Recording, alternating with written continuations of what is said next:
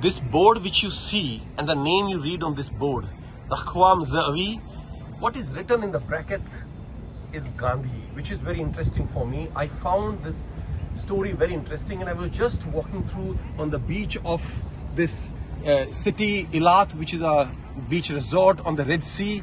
And when I saw this name, it drew my curiosity. And Rehavam Zeevi was a major general in IDF, in Israeli Defense Forces. He was an extreme right-wing politician. He was also a minister in 2001 when he was assassinated.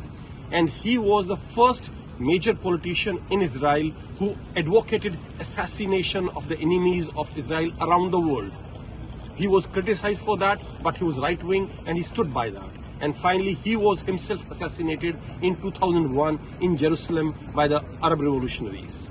So what was interesting is what this man who has spent his whole life fighting the enemies in the army and then advocating assassination of his enemies, why is he called Gandhi, a person who his whole life he dedicated to non-violence? So that was very interesting. And when I did a little bit of research, I found out that Major General Ze'evy was, when he was in a school, when he was in the school, he did an act of Mahatma Gandhi in the school in one of the plays, and his nickname became Gandhi. And since then he was called Gandhi by his friends and then by everyone, and so much that even after his death, when they put a plaque to commemorate his death or his great work, they put Gandhi in the brackets because he was always known as Gandhi. And if you can see this beautiful beach in Eilat, which is a very popular beach here in the city of Eilat on Red Sea, is named after him. This beach is called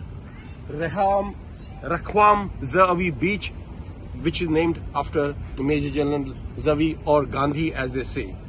So it was very interesting. I thought our Indian viewers will find it very interesting.